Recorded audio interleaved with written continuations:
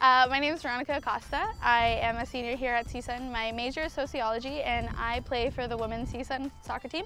I've been playing for the past 4 years and I am the captain of this team, and I've been captain for the past 4 years. And this just so happens to be our last practice of the season. Well, we try to do our best outreach through the sports club office, which takes place in the gym. So we'll kind of like put signs up and stuff, but it is kind of hard to do some outreach. So the best time that we can get girls is at the beginning of every semester at Meet the Clubs. So we meet Tuesday, Wednesday, Thursday, 7 a.m. to 9 a.m. But we also have board meetings off of the field to go ahead and discuss like anything that we feel we need to work on. The majority of our games this season have actually taken place here at this turf field every Saturday, 11 a.m. But we'll travel as far as going to San Diego, LMU, or Cal Poly SLO. So we do travel as well. We recruit players as best we can at Meet the Clubs, which is at the beginning of every single semester. And the majority of the time, though, girls would just hear through word of mouth also.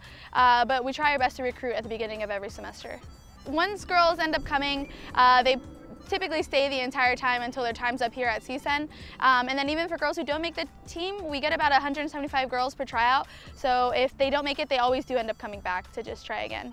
About 4 months, I'm gonna say. This semester, the spring semester, we started in January, and today is basically our last day.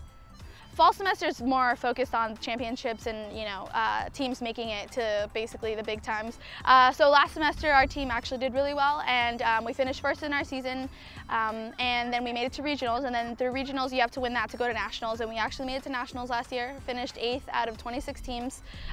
So it goes as big as going to nationals and representing yourself with other states. We are actually Division I. We moved up this semester finally after forever because we've been getting first place for the past 4 years every single semester.